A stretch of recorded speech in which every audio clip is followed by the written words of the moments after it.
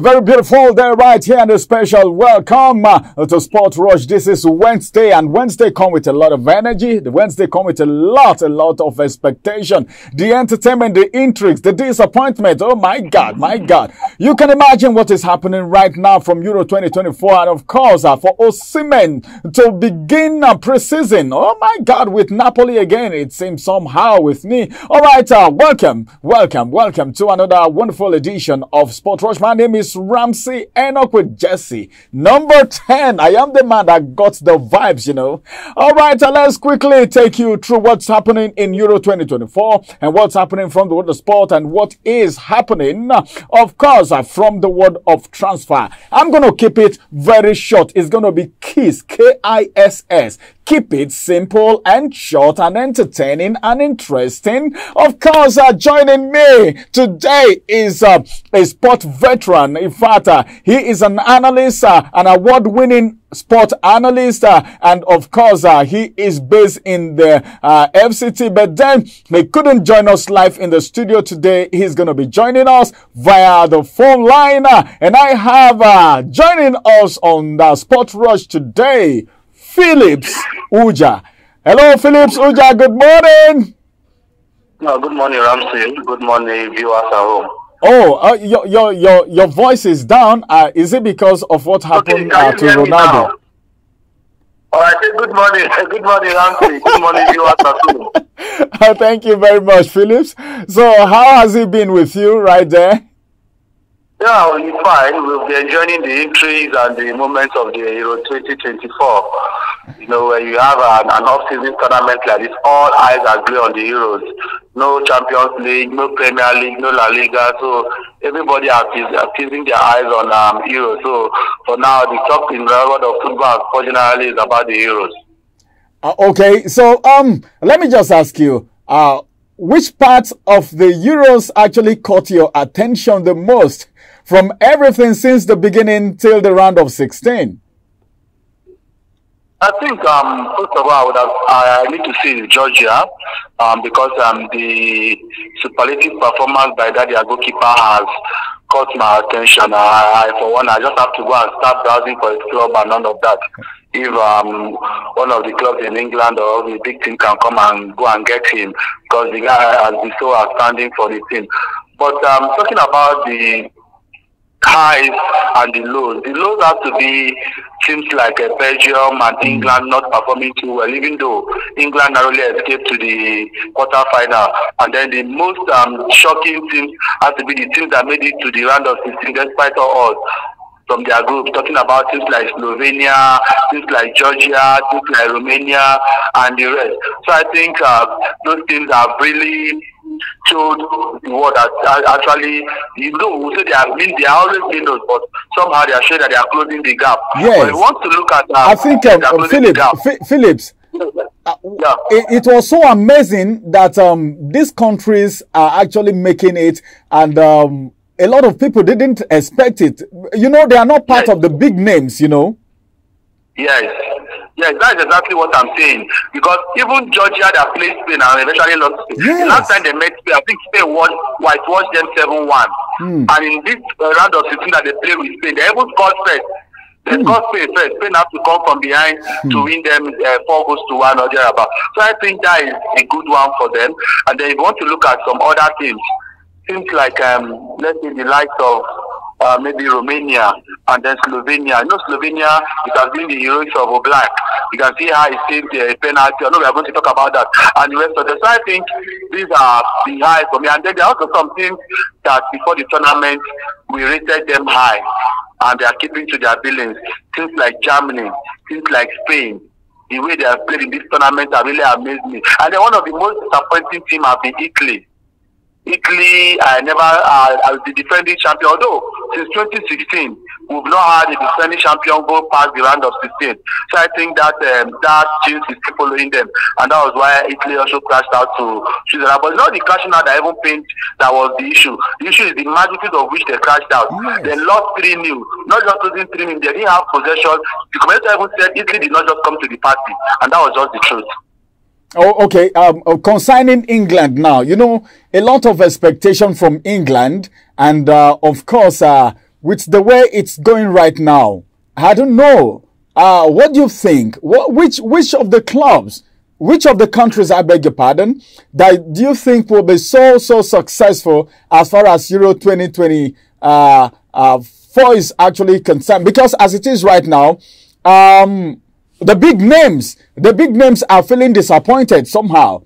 Like we're talking about Belgium just now. Okay, look at Italy. Okay, look at England. There seems to be some form of struggle. So which of these countries are you really rooting for?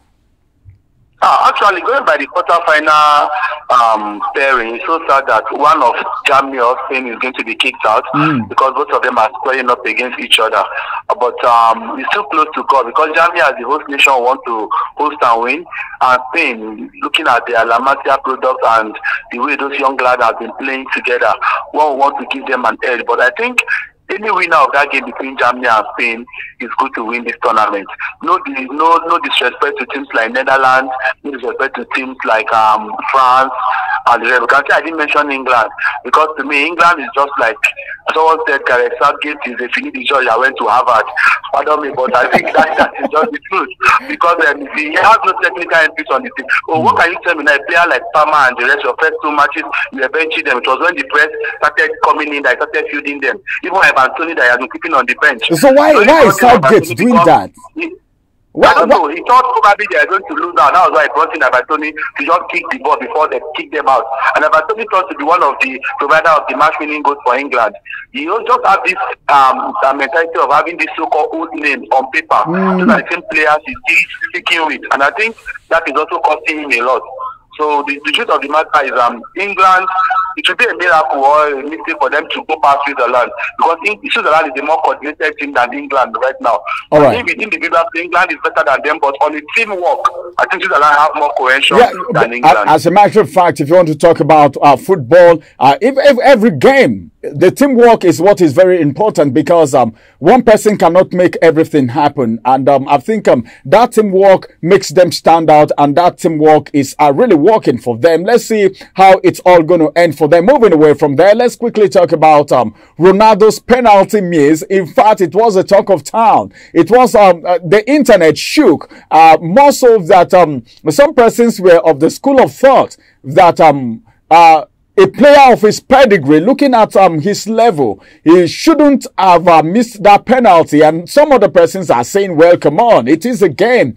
This is penalty we're talking about here. It can happen to anyone. And then looking at the fact that Ronaldo actually cried after missing that penalty, and the mother also cried. And some persons were attributing the cry to so many things. I don't know what you think about that. And can you say that it's disappointing for Ronaldo?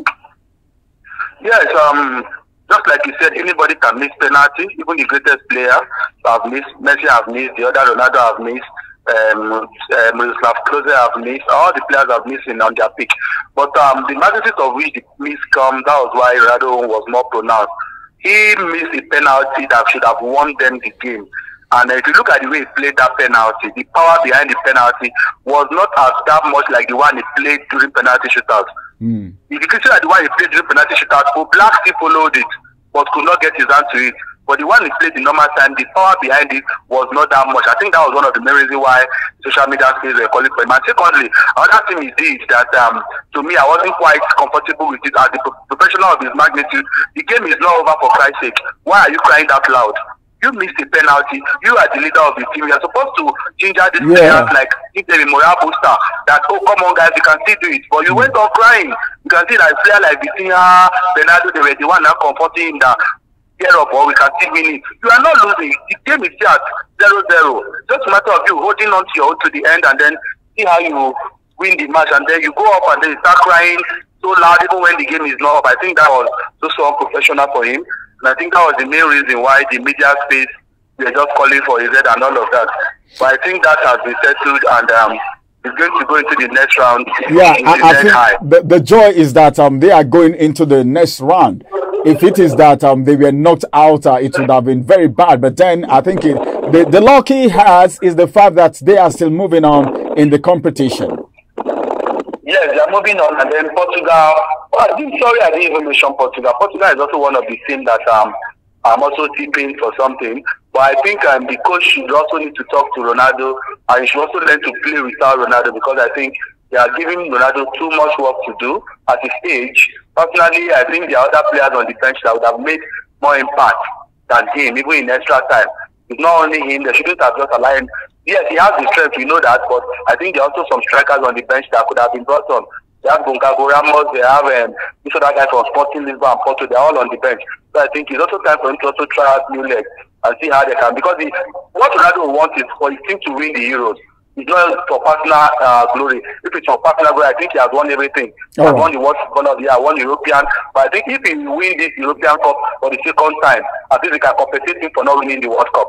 Oh, okay. Finally, before I let you go, okay, not finally, before we stop talking about Ronaldo, Ronaldo is a star, so don't be surprised if we're talking so much about him. Then, finally, before we leave the issue of Ronaldo and get into the world of transfer, let me ask you, because I actually saw you posted something when people were saying this is going to be the last Euro for Cristiano Ronaldo, that he may be resigning soon, and you said something like, well, my bro, you have not won the World Cup, so you should just keep it low for now. What would you have to say about that in just 1 minute? No, actually, don't mind me. Those are the banters we throw out. And actually, the statement Ronaldo made was that he is actually not competing for anything, that he has won everything, that he wasn't crying for his personal laurel, that he was crying for the output of the team, that what is left for him to win. So I think there's this for us to still remind him that yes, there's something left for you to win, and that thing is the World Cup. So it's nothing personal against Ronaldo fans and the rest. So I think you have to tell him that, yeah, bro, you've not won the World Cup yet. Because you know, as long as we are in this generation, the comparison between Messi and Ronaldo still goes on. Yeah, that's true. That's true. Yes, they will always say Messi has just won the World Cup, Ronaldo have not won it. So I don't know how his strength is going to carry him, because the next World Cup by then will be around 41, 42. Probably is going to create a history of going to the World Cup to see if he can lift it. All right. Thank you very much, Phillips. Let's just round it up from the world of transfer right now, from what is happening in the world of transfer. Just a few days ago, we heard that Osimhen is still in Napoli. His deal is not totally sealed with any club yet, despite the fact that a lot of people were coming for him, and he may be starting the preseason with Napoli yet. Then we'll still talk about other transfer for Mbappe. It is a seal. It is a done deal already, and some other clubs are still looking for the player that is suitable for them. What would you have to say about the transfer window so far? The transfer window is not fully open, but then you see what's going on. What would you have to say about that, beginning from Osimhen down to other underground transfers that has been going on already? Yes, using Osimhen as a kind of point of contact for all the transfer deals. We have so many transfer deals, especially Chelsea, that have gone about signing any Tom, Dick and Harry on the streets of England and the rest. What do you mean every Dick and Harry on the street of England? Phillips! Is the fact that yes, of course, that's what Chelsea is doing now. Even me now, even like they want to sign Fabinho and the rest. But to me, the signings they are making is nothing to you don't finish Chelsea. Talking about Osimhen, the outburst he had might not do him a favor as long as this Euro is this transfer window is concerned, because in as much as we are looking for players, we should also look at their attitude. Yeah. You remember a player like Gattuso, the likes of what is it called, Mario Balotelli, and even Ibrahimovic to some extent. Their anger issues are the way they outburst with their coaches also cost them the kind of their career. That's very true. So that's true. It might not be all connected with the fact that some of the clubs wanted him, but because of the outburst they have between the judge on live Instagram, they are also just waiting to see how he's going to find out whether he's going to apologize or all the rest. But I think if they have a contract in Napoli, whether he honors that contract is what we want to see. But I learned Antonio Conte, the new coach of Napoli, I've told him it's not part of his plan. They are talking about getting Lukaku and the rest. So I think Osimhen is going to move. But what he's going to do is he moving to another big team in Europe, or is going to Saudi Arabia to cash in on the money? That's what we wait on to see. But don't you think he's too young to just go to Saudi Arabia to cash in the money? Is he not too young for that? There are younger players in Saudi Arabia. But then a lot of people... I think they have players like Gray. But just that some of them go in there, when they play 1 or 2 seasons and they get the big money, they leave. They leave and they retire. The career is over. Yes, Anthony also did it. He went to China at the prime of his career. After going to the China after 2 seasons or thereabout, he came back. Even Ojo and Zalo, they all did it. So So I think just like one of the footballers told us back then, that football has no pension. So it's what you get that you take home. So this is their own lifetime investment. So most times, the player want to cash in on the money, especially when you are coming from Africa.